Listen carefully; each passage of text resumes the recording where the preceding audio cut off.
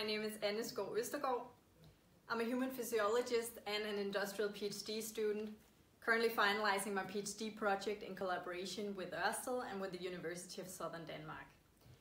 My presentation at the Renewables conference will highlight some of the primary findings from the PhD within the topics of physical work demands, physical capacity, and musculoskeletal health among offshore wind technicians.